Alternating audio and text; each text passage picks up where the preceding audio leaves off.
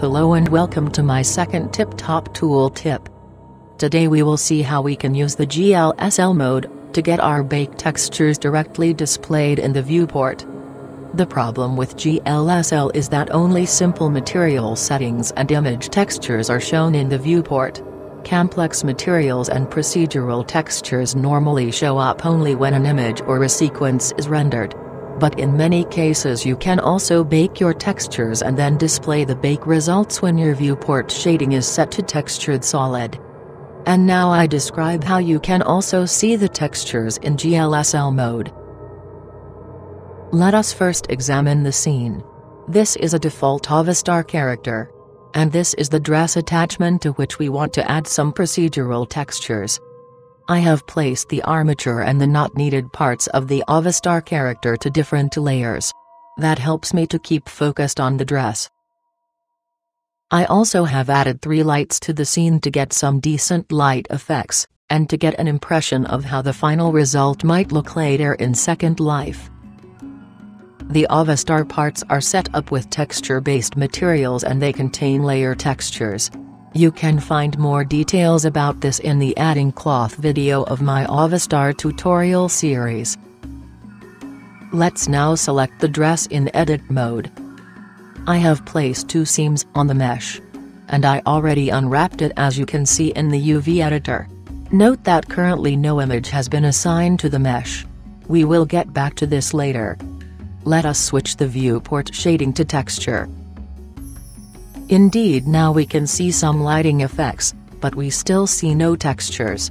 That is because in this mode we only can see UV textures, but we have not yet assigned any images to the UV layer, hence we now only see the basic material setup. If we also want to see the material textures, then we need to switch the display to GLSL mode. So, we see the expected material textures on the character body as soon as we have switched, but nothing yet on the dress. Let's do a little cleanup and remove the jeans layer, as we apparently do not need it here. Select the lower body. Switch to the texture panel. And there disable the jeans texture.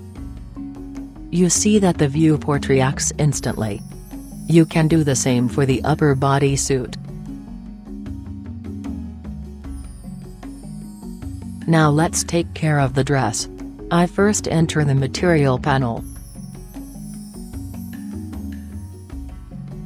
I can add some color here and I can see the change directly on the mesh.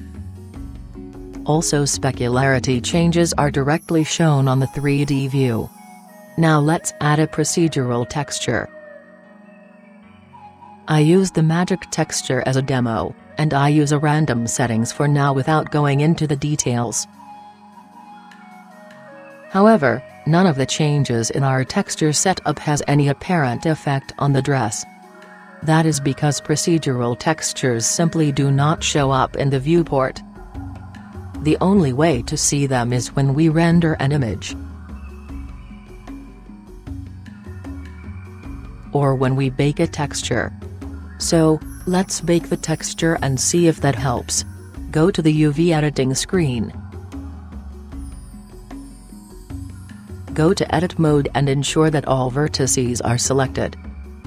Now create a new image. This image will later receive the bake texture. Now go to the render property settings. I use a separate window here, so that I can keep the bake button visible all the time. Navigate to the bake panel. Select bake mode, textures.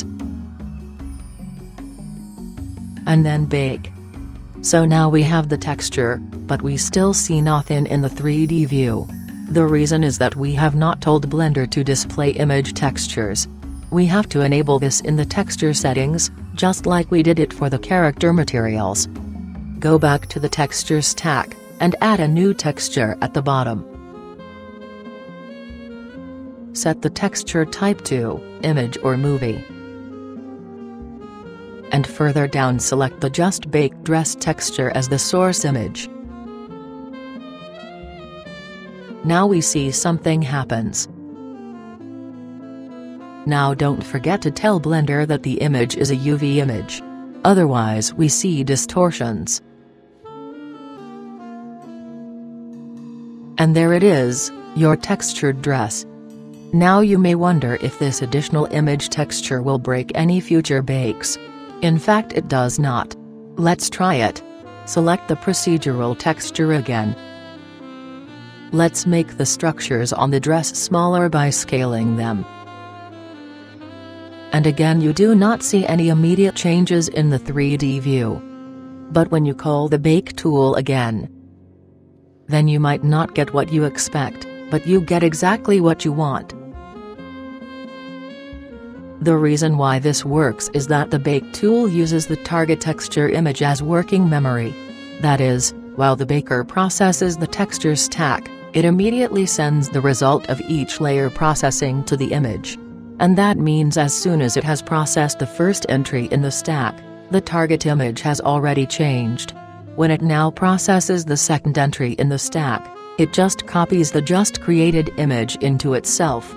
And that is why our changes in the procedural texture indeed get baked to the final image, and thus get visible in the 3D view. While this is not an optimal solution, it still allows us to quickly check our procedural textures directly in the 3D view.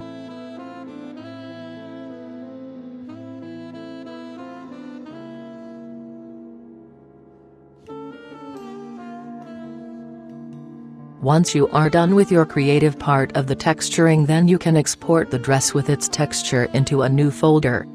Locate the Avastar exporter in the tool shelf. Ensure that you have checked Include UV textures. Then export. Enter a new folder as target for your export.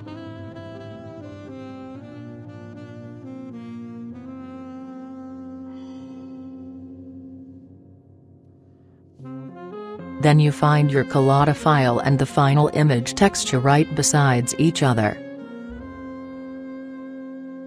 And now it is your turn to have some fun with Blender. Have a nice day and hopefully see you later in my next video.